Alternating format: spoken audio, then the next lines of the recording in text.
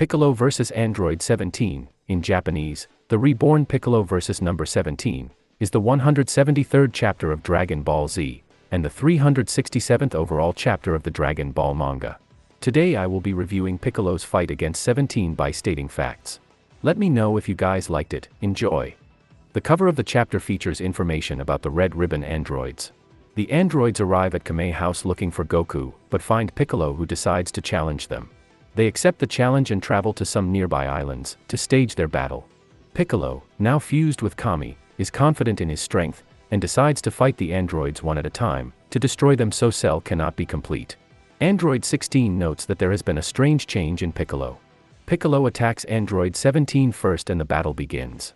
As the battle rages, the two fight on a near equal level. Android 17 is confused as he notes that Piccolo is now stronger than Goku, according to his database.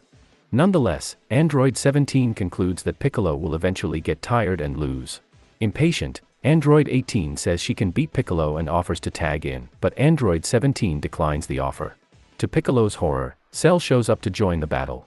The androids do not know who Cell is and tell him to leave. Cell charges up, scaring Piccolo, since 17 and 18 cannot sense power levels. Piccolo wonders how many thousands of people he had to absorb to gain that much ki since their last encounter. Cell starts his attack on Android 17 to absorb him. Piccolo tries to help him, but both are overpowered by Cell. Piccolo is blasted by Cell and thought to be killed.